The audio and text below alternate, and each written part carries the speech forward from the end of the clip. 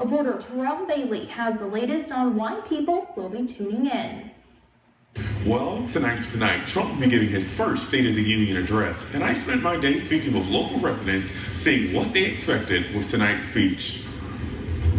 With it being Trump's first State of the Union, he will be discussing his thoughts about his first year in office and the major goals of 2018. Well, I want to see what Trump has to say about the economy, about immigration, about infrastructure. I like his tax plan, and I want to see what else he's got to go with it.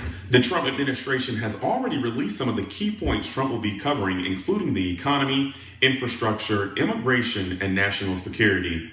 One resident adds that he will be watching to show support. Because I want to see and hear the good things that he's doing, and just stand behind him and support him.